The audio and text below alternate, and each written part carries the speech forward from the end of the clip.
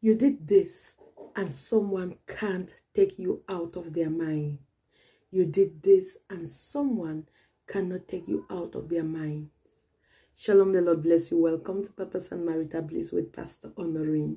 I have a prophetic word for someone.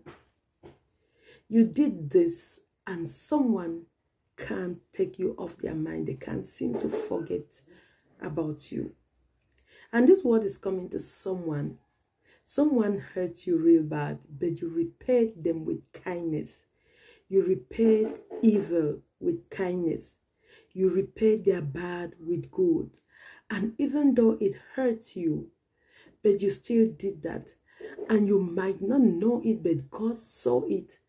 And there are people that saw everything happen. And they've changed the way they think about you forever. That is how it's supposed to be. Jesus says, if you love only those who love you, so what difference are you from, how different are you from the people of the world? If you only love those who love you and hate those who hate you. But what makes a difference is when you are able to repay evil with kindness.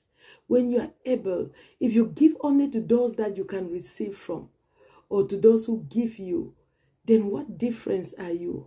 The difference is when someone treats you bad, but yet you still treat them good. Even the person that you did this to, their conscience is at work. But the people watching, someone saw you and they think of you very differently. It might not have been a big deal to you. Maybe you just did that, you just acted. But you passed across a message to the person who did you bad, to the people who were watching, and even God. So don't you feel bad. You have virtues that you shouldn't lose.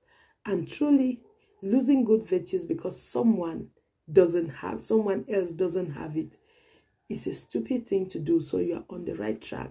God bless you. Shalom.